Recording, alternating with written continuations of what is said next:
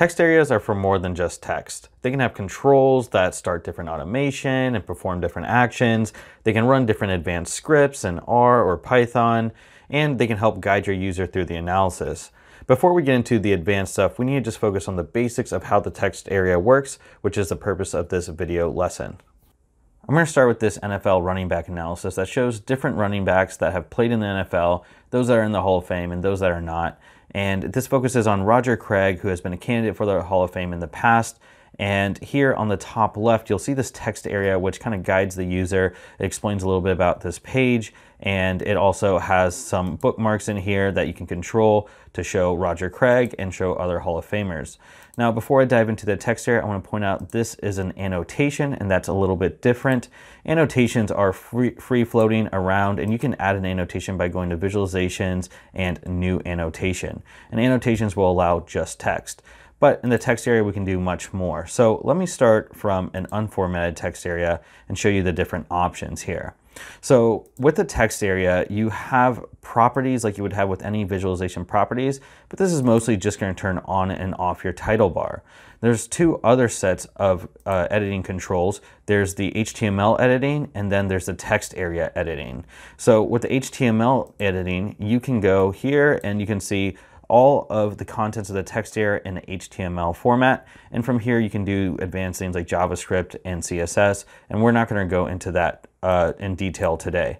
Now, in this edit text area, this is where you can really start formatting this just like you would with kind of a word editor. So here I can grab this and I want to make this a little bit larger and make this stand out. I'm going to make this kind of like the 49ers, San Francisco 49ers, like their font. So here I have the complete package for the name of this page, and I'm going to color the back of this like these colors here. So I can go to my color for the background color, and I can pick a color from the screen, and that way I can change the background color, and that'll make that stand out a little bit different. When I hit save, you'll see that this has now updated.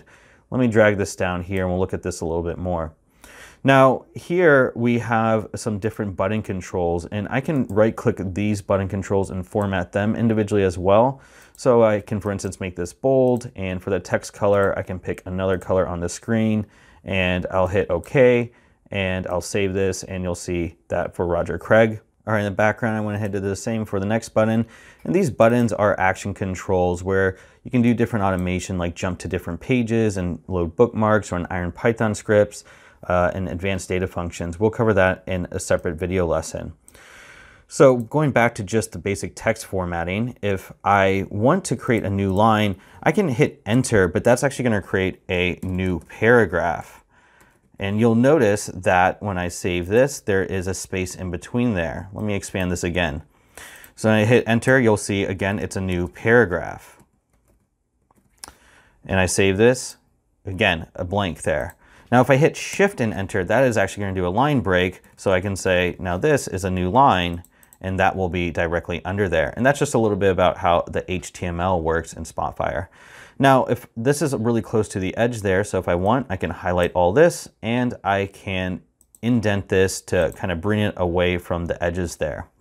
So I've done that. You also have other very basic formatting like the alignment. You can add bullets and numbers. You can change the bolding of the text, the italicizing. You can change that just like you would with any word editor.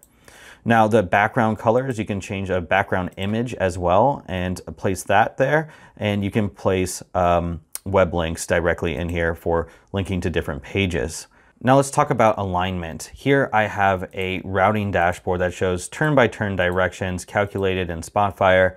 And here I've put these controls all in a very aligned fashion. So the way that I did that in the text area is I created all of my drop downs and my input fields, a topic again we'll discuss in a different video.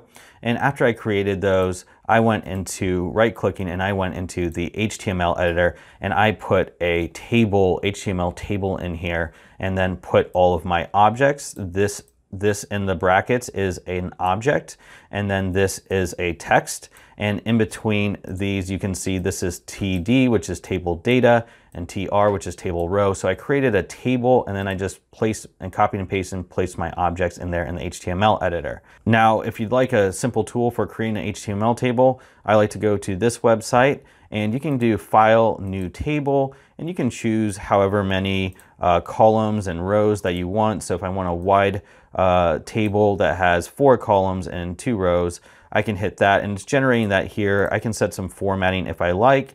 I don't want this to generate CSS and I don't want the first row to be a header.